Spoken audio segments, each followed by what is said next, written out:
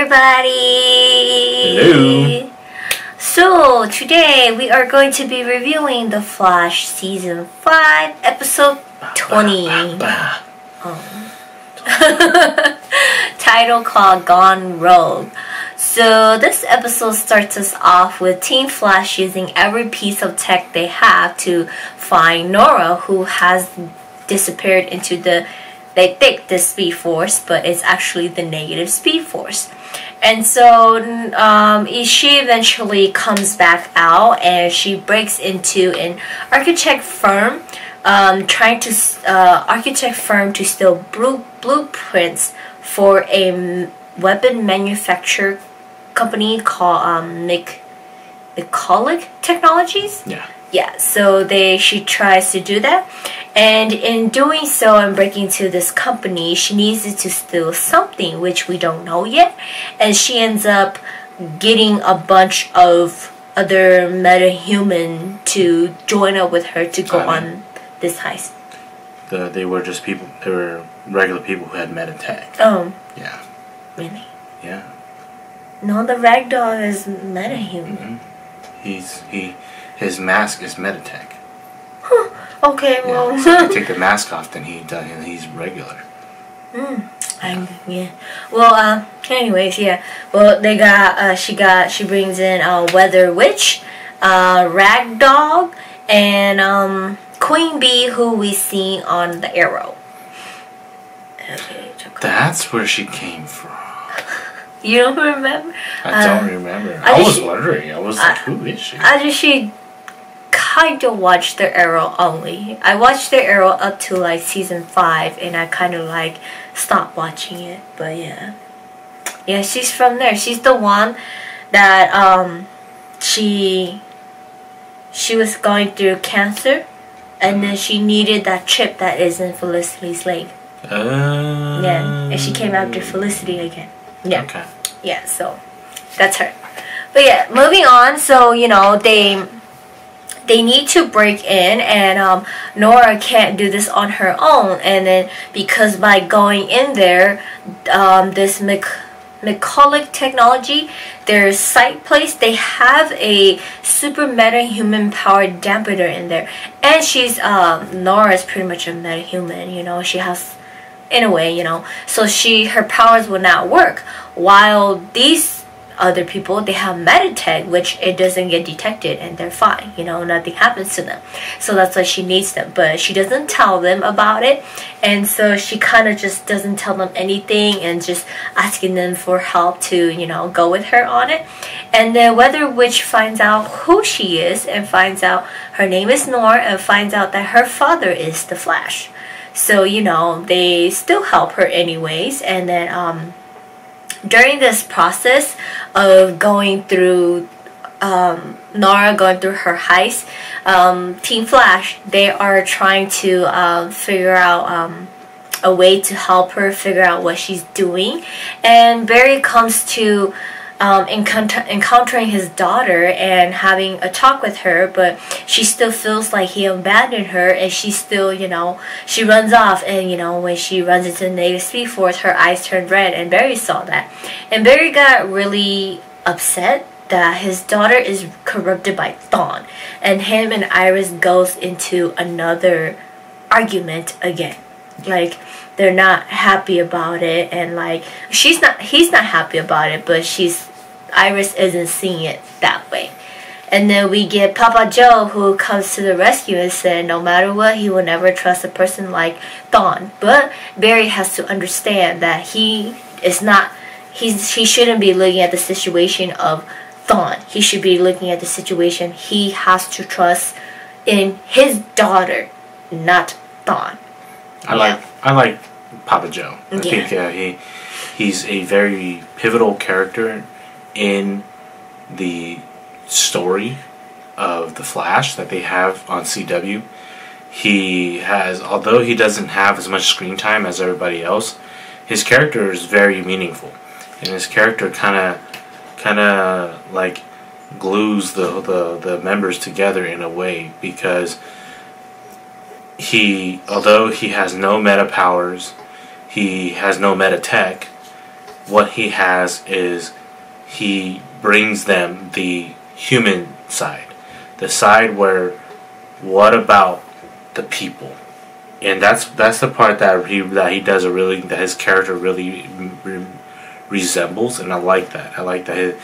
You know, whenever they go through like a tough time where they're kind of losing themselves or getting stripped apart, you know, by the villains and by their events, he's always the guy that kind of brings them back, kind of showing them that, you know, hey, we're a family, and you know, we shouldn't allow these things to separate us. We should work together. And so I really like what he said to Barry. You know, like he kind of showed Barry that, yes, I don't trust Thawne either, but I trust my kids, and you should trust your daughter. Although she's naive and she doesn't know what she's doing, and even though she's getting directions from Thawne, you have to trust that she knows just enough to not do what Thawne wants, but do what she wants, just being given advice from Thawne. And so there's a difference, yeah.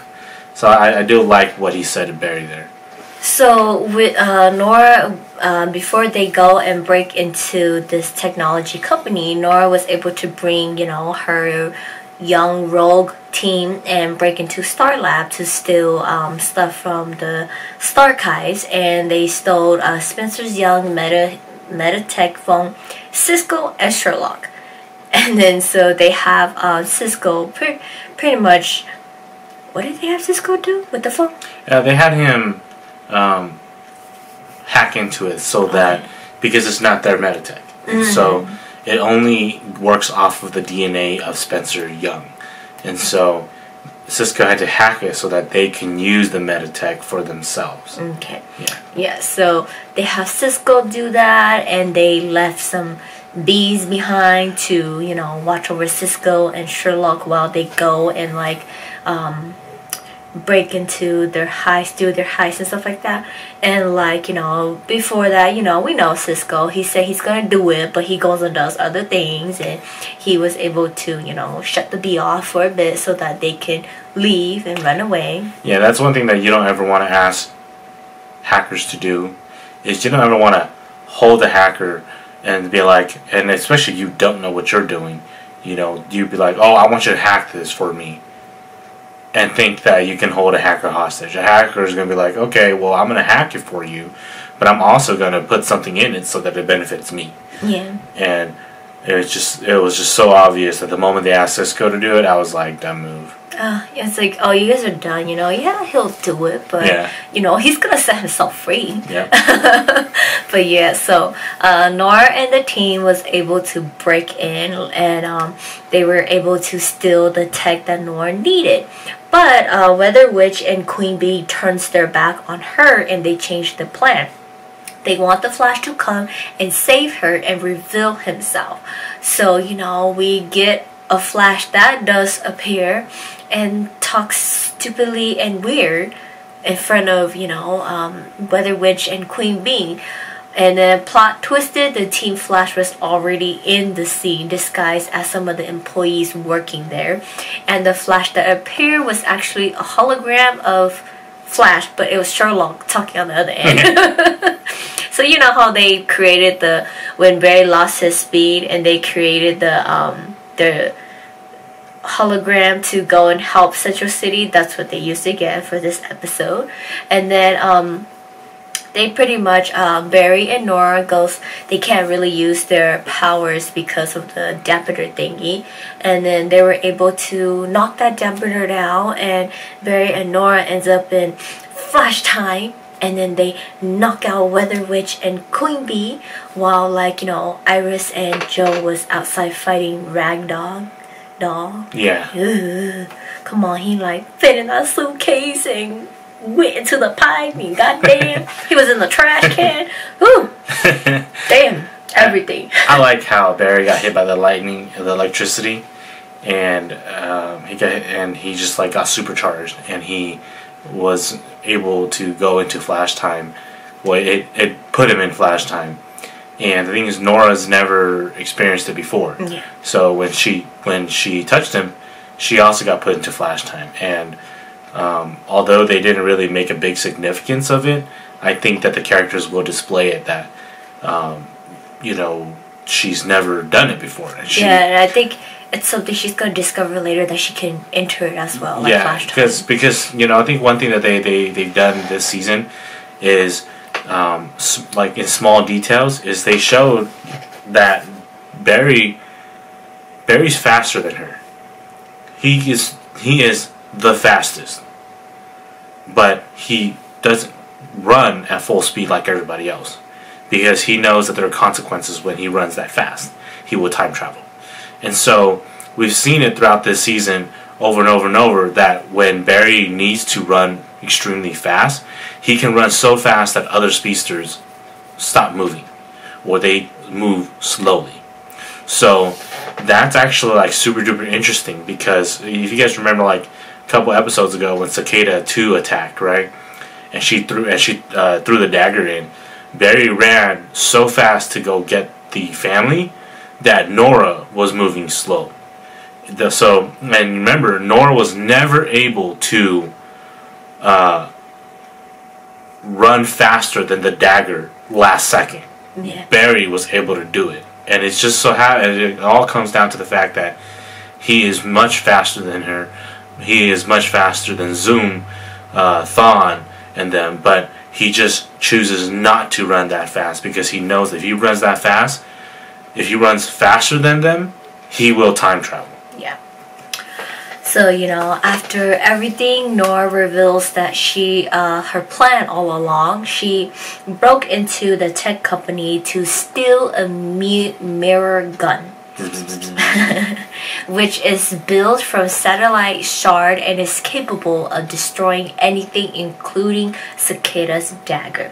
Yeah, so one thing that we didn't really talk about was how this McCulloch company, they were the guys that were sent in to clean up one of the crash sites for the satellites.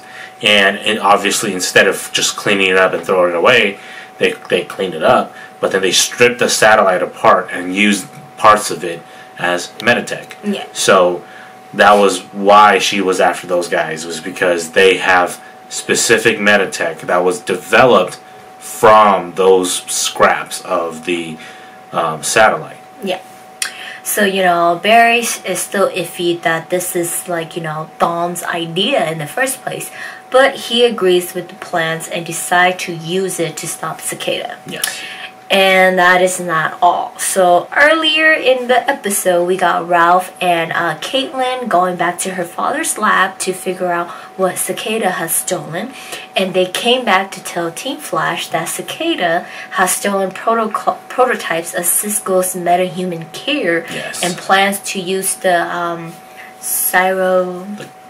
cryo generator to kill every metahuman with it. Yeah, so you guys Cisco made a lot of prototypes, but then those prototypes, the doses were too strong. So and if any metas took it, it will kill them, because the doses will completely knock out their meta powers. But then the moment it knocks it out, it poisons the body and kills them. And so he stored those away, and obviously Cicada's goal is to kill all metas, and so by stealing those prototypes, she can launch it through the cryo generator and blast it in Central City completely, killing all metas. And obviously it's only going to be metas. Yeah. Yes. And so with that, we get to see the older Grace Cicada with the young Grace, and she is working on that generator, and we get Uncle Orlin. He's back. Damn, that guy. Oh. Yeah. I'm so disappointed in him. I hope it's like this Orlin from the past that she grabbed to the future.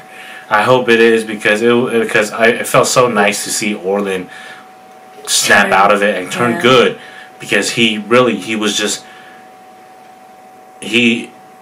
loves Grace. It's his niece and he loves her. But then to see that he turned good and finally realized what he was doing was was not his doing, but Grace's doing. And then like she killed him, but then all of a sudden she's like Uncle Orlin, and he's like, and I'm like, God damn it!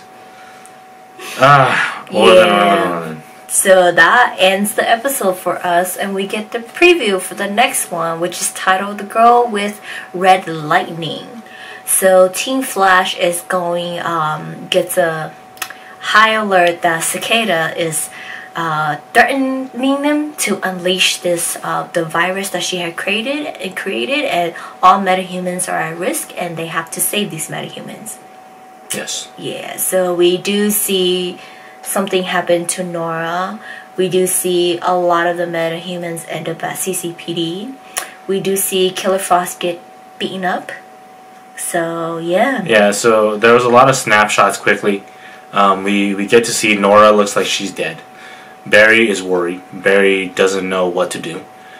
We see that Caitlin looks like she is dead or beat up. Cisco, same thing. Ralph, same thing. And the meta is that obviously because they are afraid, they go to CCPD, and which kind of led me to think about this might be the moment where we get to see Sherlock confront his wife in this Earth about her meta powers, because obviously we do know that she has meta powers. Yeah, and it's like, he's afraid to confront her about it because he doesn't, in his other world, Earth that he's in, his wife is never a metahuman, but in this one she is. And it's kind of like Cisco afraid to admit his meta powers to his girlfriend. Yeah. So they're kind of like in the same situation. Yeah, so. Yeah, but this episode obviously is almost the end. We are approaching the end of this season very, very quickly now. And I believe this is going to be the episode where they do beat Cicada. Yeah. So Barry is definitely, obviously we've read some spoilers and synopses, and we do know that based off of one of the sources, Barry does get some help from Thawne about how to beat Cicada. So it's going to be interesting to see how this turns out, because Barry doesn't want to trust Thawne, but Thawne, being that Thawne is from the future, he knows shit that Barry doesn't know, and so that will help him out. Yeah. But yes, that is it for this Flash review, and we are going to have 2 more before the season ends. Dang, almost over. Yeah. I remember the previous season, they're always like 25 episodes. This one is only 22. So this season is actually short, and they took a lot of break.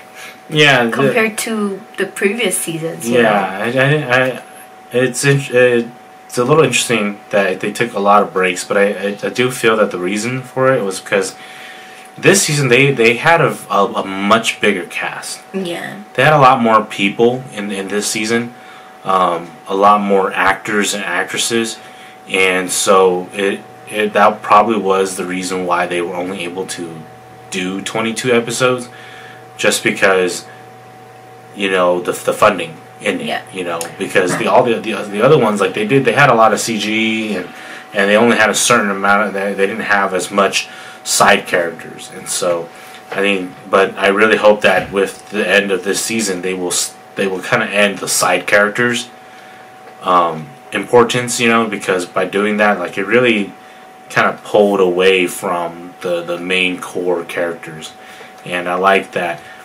they're slowly kind of putting them back in and making it about them. Yeah. So I hope that next season we get at least 25. Yeah. But yes, that is it, and we will see you guys next time in the next Flash review. See you guys.